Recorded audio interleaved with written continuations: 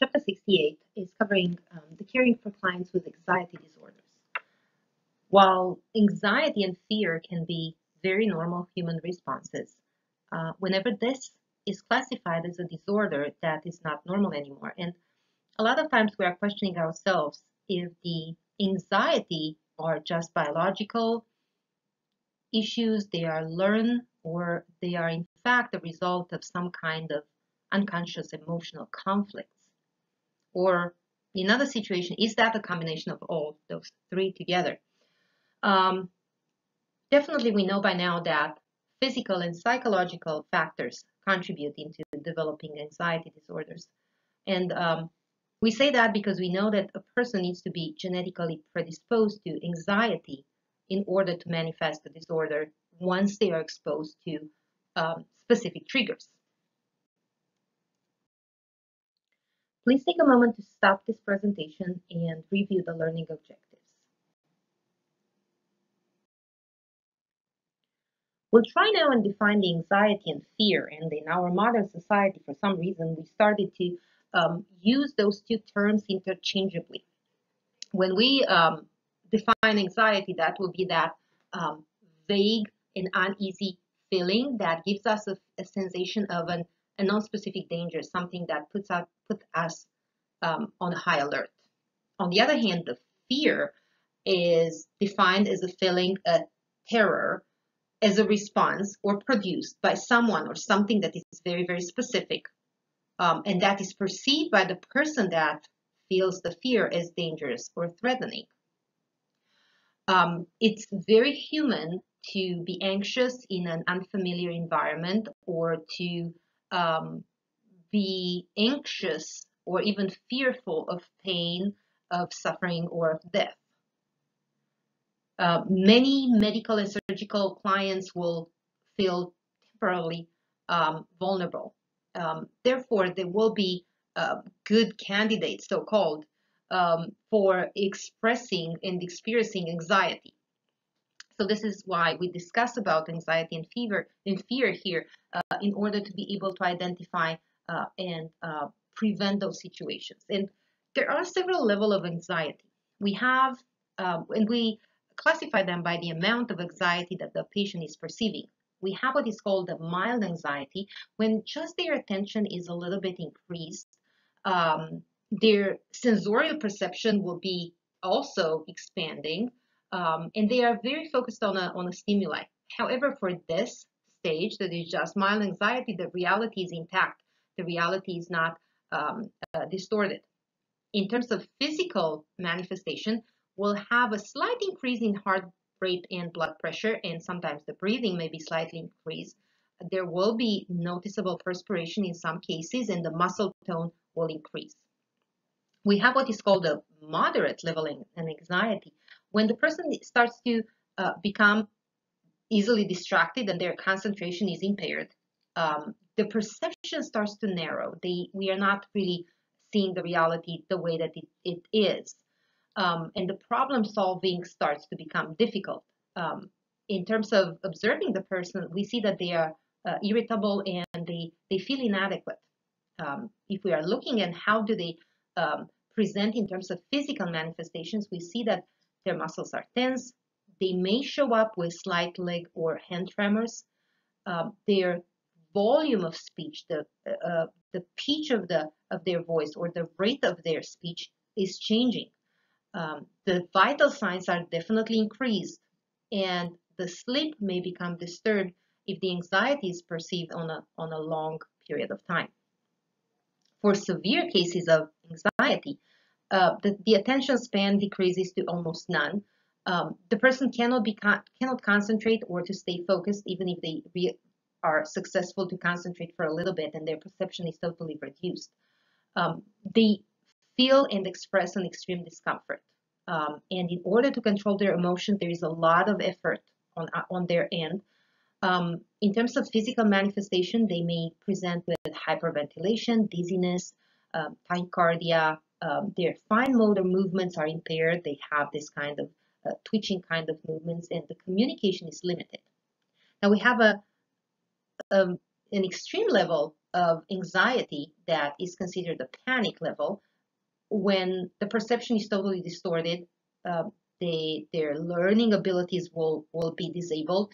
The thoughts processes are totally fragmented, and they cannot control their emotions. They feel helpless. The speech is incoherent. The movements are um, completely distorted and they may present like they are in an effort to escape. And in terms of other physical manifestations, they show dyspnea, fainting, tremors, and diaphoresis like profuse perspiration.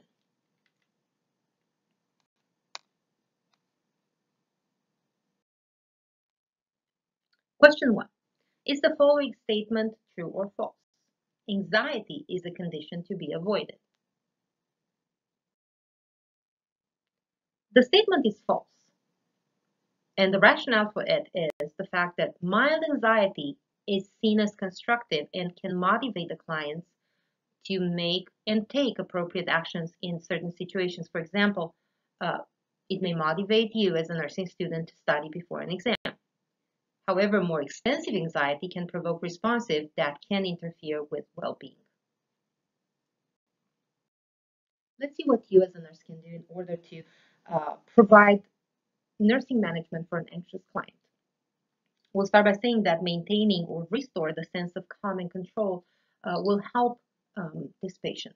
There are a few techniques, and we'll start with building trust. Trust is the important critical element when we are developing any type of therapeutic relationship with our clients, but is especially essential when we are dealing with an anxious client. We need to be available and attentive to the client's needs, and you as a nurse should not leave an anxious client alone, especially during a new or potentially frightening experience. Um, this can be seen as abandonment, and even briefly will tend to escalate anxiety to more destructive levels. Another technique will be to restore comfort. And let's see, how do we perform this restoring comfort technique?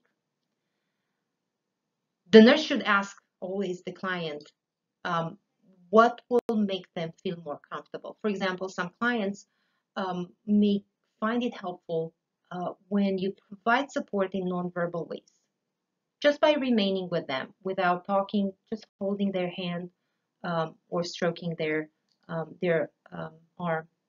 Some others will like to talk about how they feel. Um, However, they will be more relaxed if the nurse will be present while physically distant. So it's also important to make sure that you understand the patient's level of comfort um, in terms of relationships with the nurse. How do we modify the communication? And that's a critical element.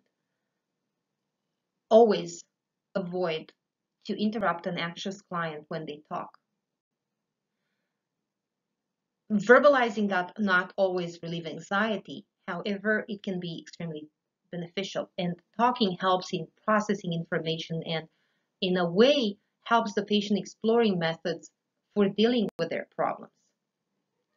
You will have those patients that will not like to discuss their anxiety and fears with you. And in such cases, um, there is our duty to respect their privacy. We may offer a referral to a health professional such as a psychiatrist or a medical social worker for counseling and expertise if we see that appropriate. We may need to do what is called an adjusting teaching.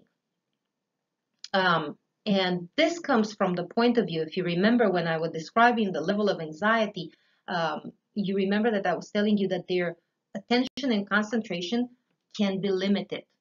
And because of that, the way that we are teaching them, the direction and explanation should be very simple and brief. And many, many times we need to repeat them frequently in order to make sure that the patient is registering our education. We need to determine a client's level of comprehension, and we do that by asking the person to paraphrase what he or she uh, has been taught.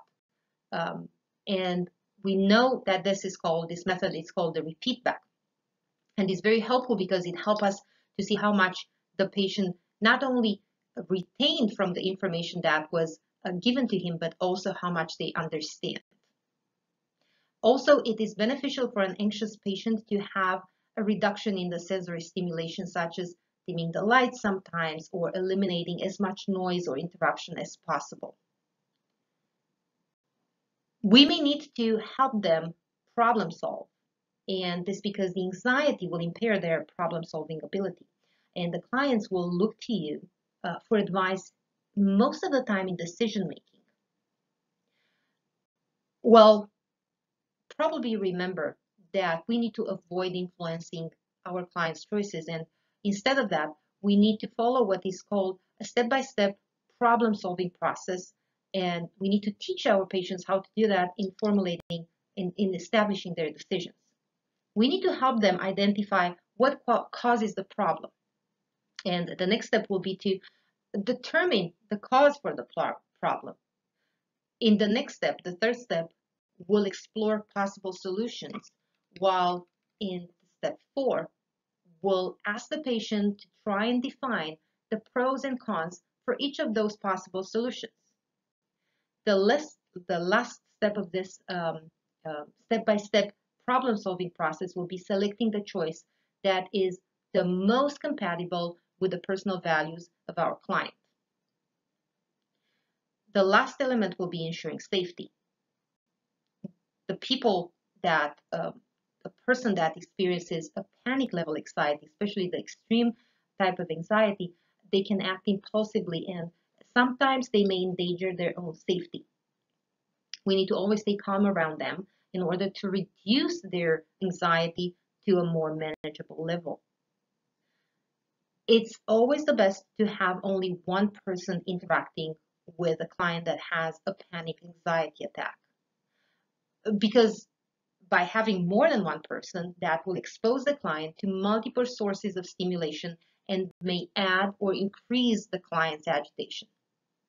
If we have a client that is by far unstable, we need to avoid touching them or getting physically close without their permission, because they may be seen as an intrusion, and that may increase their level of anxiety. Question number 2, is the following statement true or false? It is important to adapt client education to a form that can be assimilated by an anxious client. The statement is true, and the rationale. It is important to adapt client education to a form that can be assimilated by an anxious client. The assessment must be performed to determine the client's learning style, level of comprehension, and so forth. Information must be given in small amounts and repeated to assure comprehension. We'll start now discussing the anxiety disorders, and they can be defined as a group of psychobiologic illnesses that are generated as a result of activation of the autonomic nervous system. And from this one, mainly the fight or flight part, which is the sympathetic division. Unfortunately, they tend to be chronic, and sometimes they appear without any logical explanation. And there are a few types of those, and we'll discuss them. We'll start by discussing the generalized anxiety disorder. And the main characteristic of this condition is that the patient is chronically worrying on a daily basis for 6 or more months. That's a criteria for diagnosis. And in most of those patients will have more than one focus of worry. For example, they may worry about their finances and job performance and personal health. So you can see that there are more than one focus. There are more than one area that they are concerned about. And in most of the cases, their worrying is out of proportion with the reality. There will be some other signs and symptoms that will accompany the client anxiety.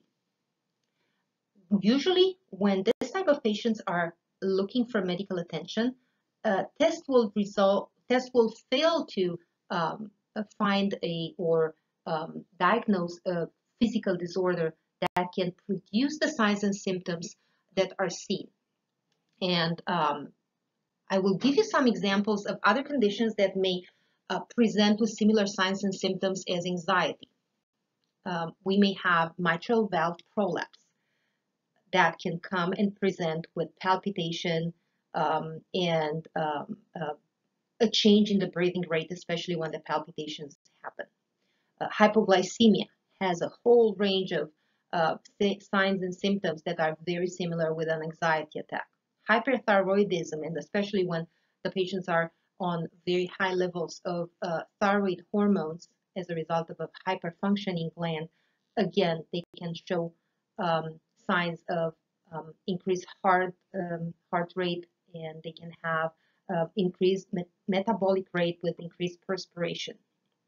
Premenstrual syndrome or menopause that are hormonal conditions can show with similar signs and symptoms. Dementia, the abuse of psychostimulants as cocaine, caffeine, or weight loss drugs, or in some cases sedatives, withdrawals may come with the same types of signs and symptoms. So what do we need to do in terms of managing anxiety? We need to understand, first of all, that anxiety is a normal reaction, and it's a universal experience about real life concerns. We need to teach our patients how to avoid focusing on negative or worrisome thoughts, especially if they're unrealistic and they do not reflect the actual reality. We will teach them to repeat positive self-statements that will increase their ability to cope. We'll share feelings that are supportive with others. We'll teach them breathing technique on how to breathe deeply and perform these exercises that will allow for muscle relaxation whenever they are feeling overwhelmed. We'll emphasize how important it is to limit any type of stimulating substances like caffeine. We'll teach them assertiveness techniques that will prevent them from becoming overwhelmed by eliminating all those unnecessary activities. In terms of relaxation techniques, we can add meditation, yoga, or how to schedule body massages to relax. We need to emphasize the importance of sufficient sleep and how important it is to have some active exercise on a daily basis. Let's look now at the second condition, and this will be the panic disorder. And this represents one of the most extreme manifestations of anxiety. And people who are affected experience an abrupt onset of physical symptoms and terror will show with intense apprehension, tachycardia, palpitation, chest pain. They have this kind of choking sensation. They will hyperventilate, and as a result of that, there will be lightheadedness. They will feel the impending sensation of doom and the fear that they are dying, they are losing control, they are going insane. Now, those episodes may last minutes, usually under 1 hour, and in most cases, they will subside on their own spontaneously.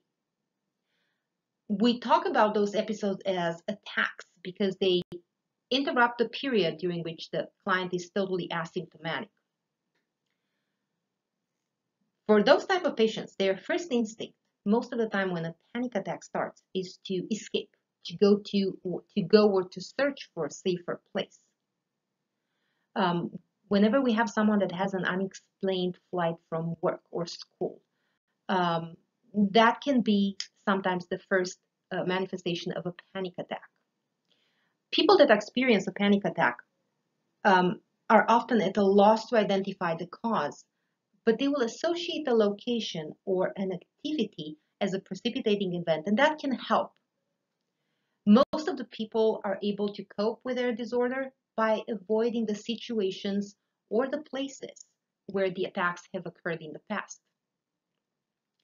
So in some cases, those attacks reoccur in a variety of circumstances. People with panic disorder will develop what is called agoraphobia. And agoraphobia is the fear of experiencing a panic attack in a place that is public. And as a result of that, to be publicly humiliated by this behavior in front of a lot of people.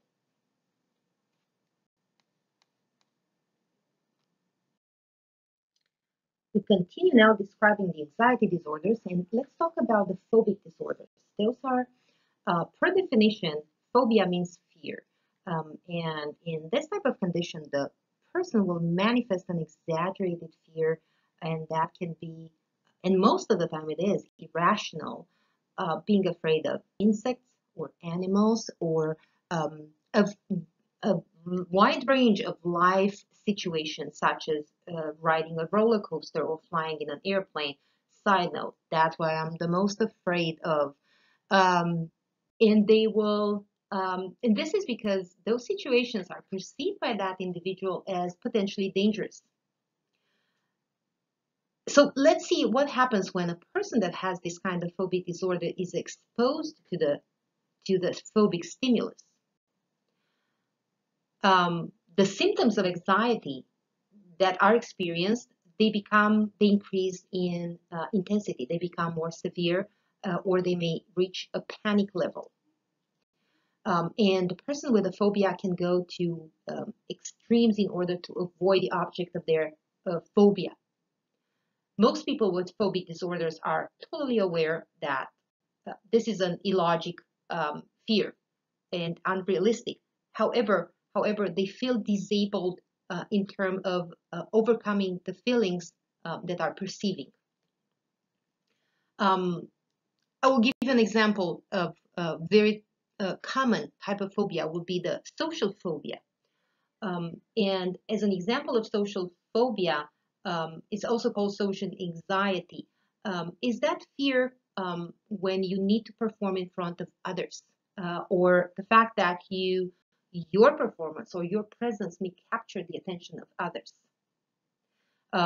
It may be related to public speaking. They will not be, the patients will not going to be able to act or sing. It may be related to just eating in front of others in a restaurant, or attending a party where the attendings, in the attendance, the guests may be strangers. We are looking now at another type of anxiety disorder that is called a post-traumatic stress disorder. And you heard a lot about PTSD that is related with all kinds of life situations. And I will give you some examples. Witnessing a murder or a violent crime, witnessing the torture of a person or an animal, escaping a dangerous situation or a dangerous crash of a car or an industrial explosion, being involved in military action and seeing friends or public being killed in the line of duty, being the victim of rape or abuse, surviving a natural disaster can be another event that can cause PTSD, just as like a flood or an earthquake or a tornado. Being trapped in certain very small and confined spaces, like an elevator in a subway, or being taken hostage. So those are examples of situations that can generate a PTSD. And the PTSD is defined as a condition that incorporates anxiety response that is delayed by 3 or more months after the emotional traumatic experience was perceived initially. The circumstances of the traumatic event involve actual or threatened death or injury to self or others, and they, as a result of that, they produce fear and helplessness or even horror. The first stage of dealing with a situation will be to detach yourself from others, and this is called a physic numbing. Eventually, while you're overpassing that stage, you become no longer stifled to the memories, and months and sometimes years later, the memories may resurface, and they resurface usually in recurrent nightmares or flashbacks. And during those experiences, the person will re-experience the precipitating event. In order to suppress symptoms of guilt or grief or anger, some of the PTSD patients will start abusing substances such as alcohol or other mind or mood altering drugs. They may also respond aggressively if startled from sleep. And this is actually a stimulation of an act of self-preservation. Those who suspect that they may have PTSD always should be referred to a mental health care professional for a definitive diagnosis. Let's talk a little bit now about the obsessive compulsive disorder, which is manifested in a client that performs an anxiety relieving ritual, a compulsion, in order to stop, to terminate a disturbing, a persistent, or reoccurring thought, an obsession. So obsessions may involve a variety of concerns, and they can be not like now in this situation with the pandemic. You may have those people that are afraid that they can be contaminated with germs, and they will perform the compulsion, the ritual, many times in order to prevent the contamination. Those thoughts usually are very intrusive, and people with OCD, they cannot dismiss them from their consciousness. So that makes them feeling anxiety. In order to relieve this anxiety, the OCD patients will perform a tension-relieving compulsive act.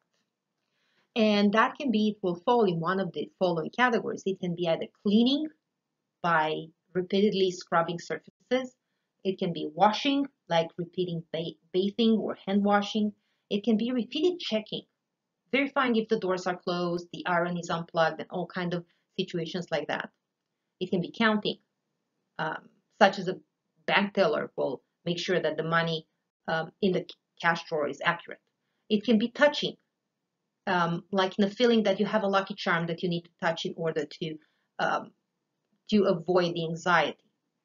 It can be hoarding, accumulating items that are useless or unneeded, or repeating, just saying the same phrase or prayer many times, and by doing that, they think that they can prevent a traumatic event to happen.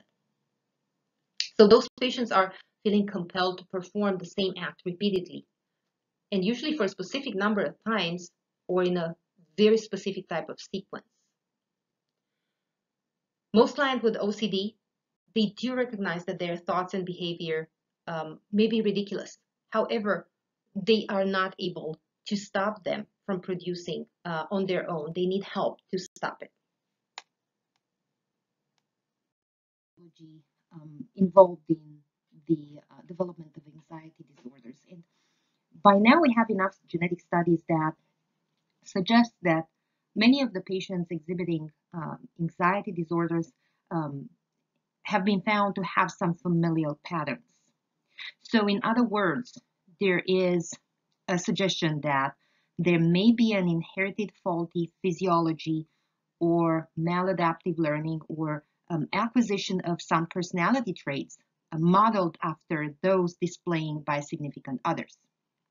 And regardless of those mechanisms that were identified, the disorder will manifest itself mainly through pathology of the structures involving the limbic system.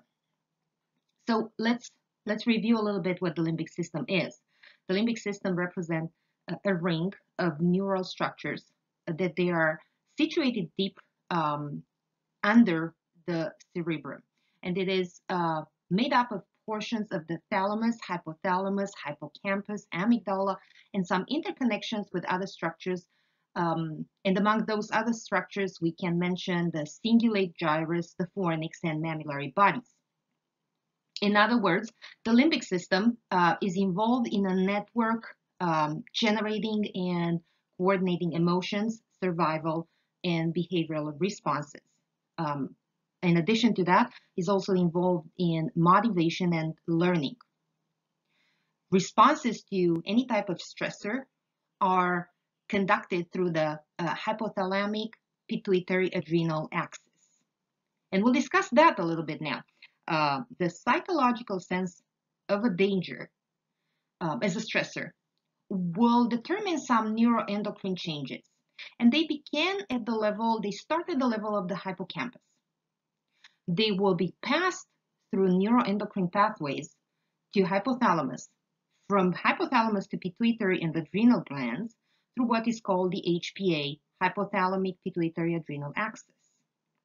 In other ways, this axis is specially developed and helps in managing stress by inducing a fight or flight response along with secretion of neurotransmitters as norepinephrine and epinephrine, along with cortisol. Any type of impairment within the system may result in either an amplified or unrelieved stress response. And this will interfere with a negative feedback loop that should decrease the HPA response as a result of stimulation of it. There are also some additional biochemical mechanisms that contribute to producing anxiety disorders in our clients. It can be a malfunctioning, a dysregulation of gamma aminobutyric acid, which is a neurotransmitter. The main action for gamma aminobutyric acid the main function of it is to buffer or extinguish, eliminate the activity of norepinephrine when it's possible. Another biochemical mechanism that was suggested is a depletion in serotonin that may explain why in some of the clients with anxiety, there is also a development of depression, or how they improve when they are receiving treatment with antidepressant drugs. Question number 3. Is the following statement true or false? Anxiety disorders can follow familial patterns. The answer is true. Anxiety disorders can be found to follow some familial patterns, and some studies may indicate that neurotransmitters involved that trigger biochemical changes are the main cause for that.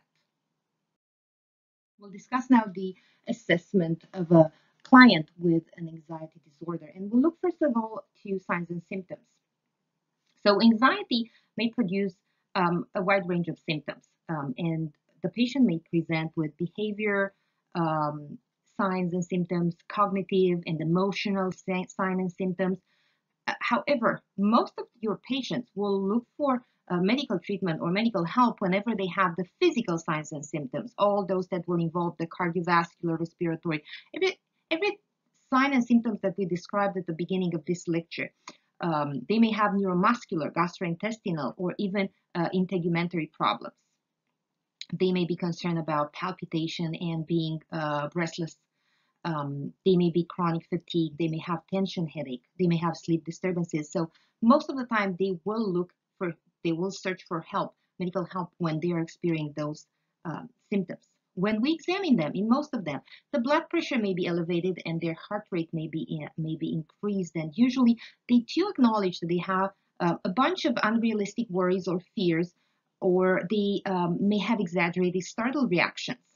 In other patients, especially those with PTSD, they may experience flashbacks related to previous traumatic events. And they know and they will describe how they avoid situations that can provoke the system.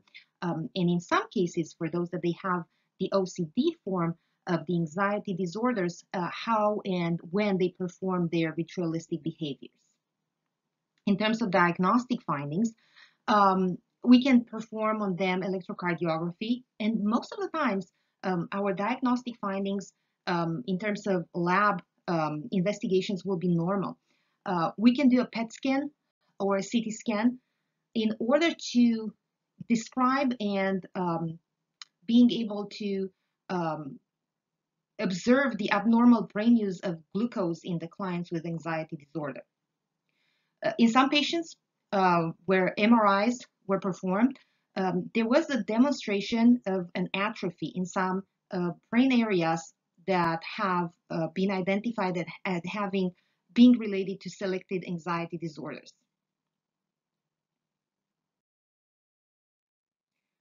How do we manage a patient with anxiety disorder? So we have a range of possibilities of treating those patients, and let's start describing the medical management. So this will include a combination of drug therapy with cognitive and behavioral psychotherapy. The drug therapy may relieve the symptoms that are associated with anxiety, but will not eliminate the cause of fear, the actual cause for the condition. However, once the drug therapy starts, the client will be more willing and able to deal with the issues that are affecting their daily lives. In terms of drug therapy, we have two types of drugs that we can use. We have those that reduce or block the levels of norepinephrine, and those that will normalize the level of serotonin. And those are the most common drugs that are prescribed to patients with anxiety disorders. They are classified as anxiolytics, as beta-adrenergic blockers, as central-acting sympatholytics, and in some cases, very, very selected cases, we can use antidepressants. Let's discuss a little bit the anxiolytics. Those are drugs that, by their actual name, they relieve the symptoms of anxiety. And in some cases, because of that, they are also called or referred as minor tranquilizers. And this is because we want to differentiate them from the major tranquilizer or the antipsychotic drugs that are treating schizophrenia. So the anxiolytics will include benzodiazepines like Xanax, lorazepam, which is the Ativan, diazepam, which is Valium, oxazepam with a Xerox, and non-benzodiazepine drugs as buspirone or Buspar. The second category of drug therapy includes the beta-adrenergic blockers. The reasoning, I will explain now the reasoning behind prescribing this type of medication. The receptors for norepinephrine are called alpha-adrenergic and beta-adrenergic receptors. The beta-adrenergic receptors for norepinephrine are located primarily in the heart and in the lungs. Whenever there is a high level of norepinephrine in the blood, it will overstimulate the beta-adrenergic receptors, and as a result of that, the heart and the lungs will be in a state of hyperstimulation. As a result of that, you will have your patient experiencing palpitation and increased heart rate, forceful heart contractions, dilations of the bronchi. In other words, their body will be in a continuous state of fight or flight. And this is the result of, definitely, hyperactivity of the sympathetic nervous system. Now, while I'm not always able to reduce their sympathetic over-response, I can prevent the effect of it on the organs, on the body. And that we can do that by blocking the beta-adrenergic receptors with drugs. And by doing that, we prevent the norepinephrine by binding to those sites. The typical drugs that we are using are propranolol or Inderal, atenolol or tenormin, or metoprolol or Lopressor. So beta-adrenergic blockers are frequently used for people with social phobia. They do not cause sedation. They do not produce tolerance. They are not addictive, so can lower blood pressure, and as a result of that, they can cause episodes of dizziness or fainting, especially when your client may rise quickly from a lying or sitting position. So those will be some elements that you will need to educate the patient, especially at the beginning of the treatment, in how to behave.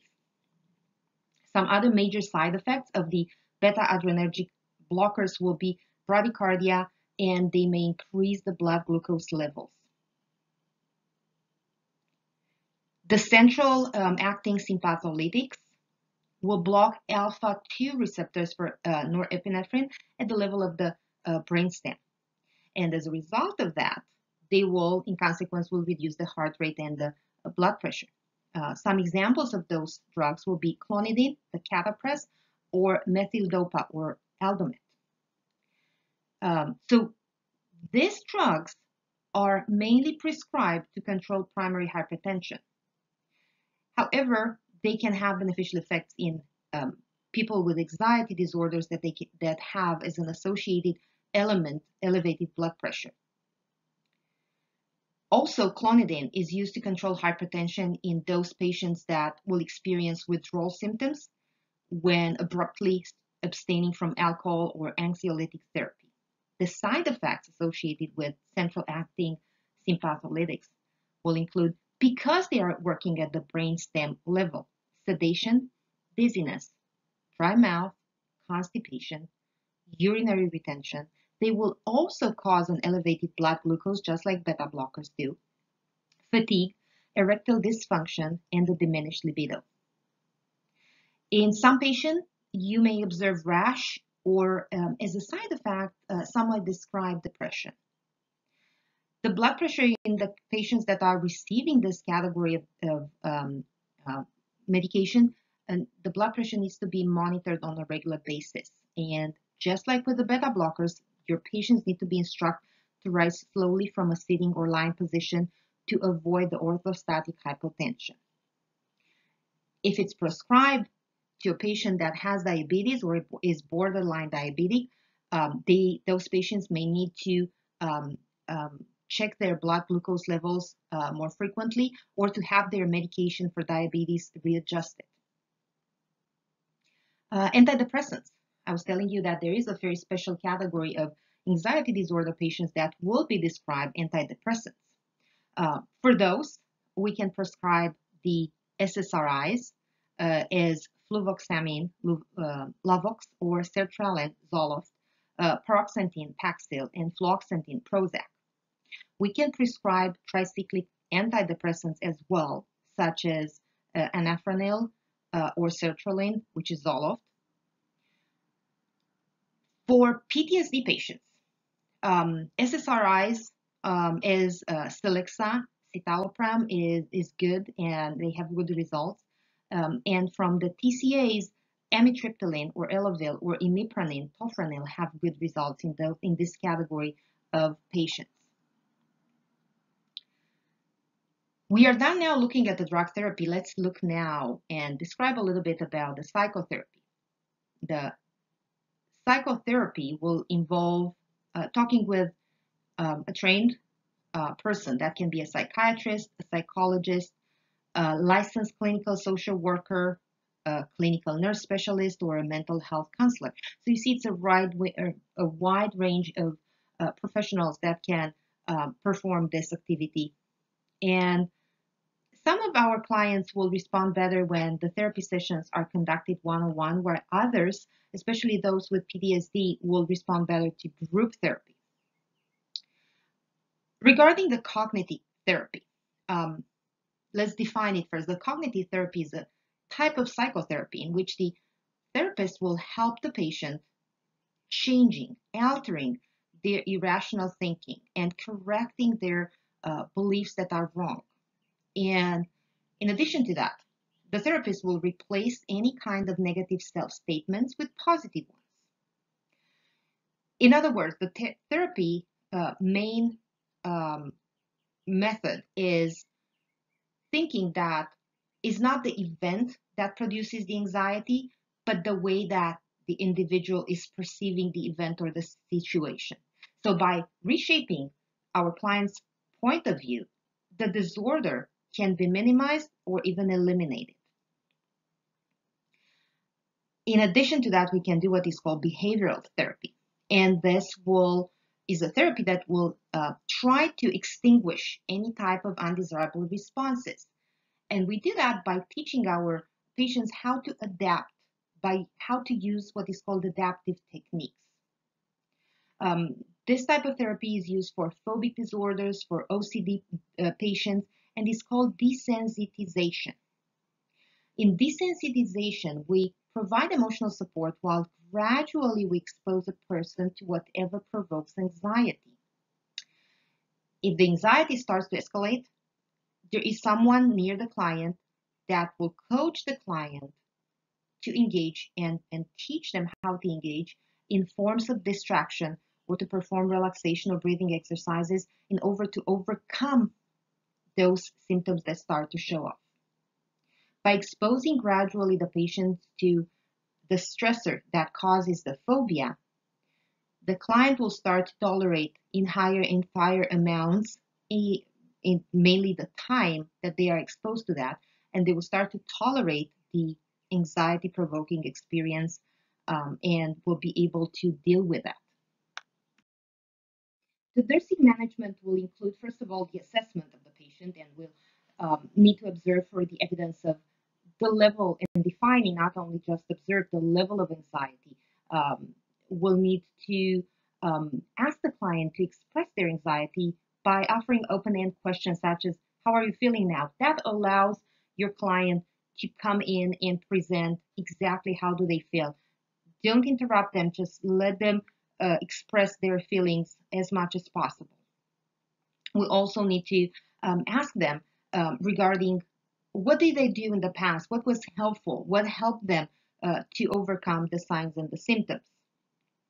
And we also need to make sure that during the assessment, we inquire about any type of medication that was prescribed for other conditions, or they were administering to themselves, that they can be over-the-counter drugs or herbal remedies or stimulants or tranquilizer, because they may interact with any potential future treatment that can be recommended. We'll need to diagnose, plan, and intervene in this type of patients, and we'll start by reducing as many external stimuli, such as bright light or noise or even activity around them, to allow them to keep their attention focused and being able to concentrate.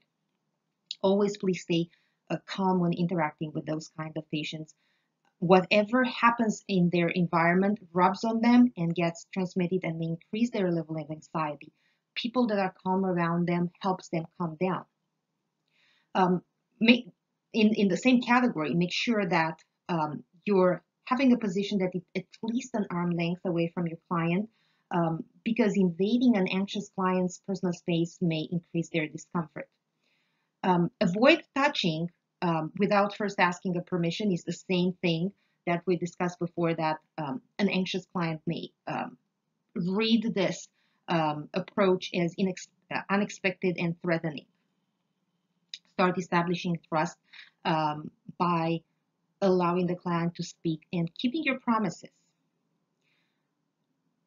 Whenever they have those kind of severe anxiety, make sure that you stay with the patients. Remember that those moments can be dangerous for most of our patients. Because their attention and concentration is limited, and remember that whenever you're providing instruction or you're asking them to perform any tasks, have them in the correct sequence. Do not overwhelm them. Give them one step at a time so they can focus and perform that. We can teach them how to relax, and whenever needed, we will be in charge of administering the drug therapy.